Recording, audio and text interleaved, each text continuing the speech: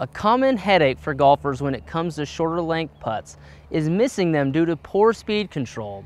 This exercise is going to help you relieve that headache. The tools that you're going to need are 4 balls, 9 ball markers, an alignment rod, and your putter. Find a relatively flat area without a hole.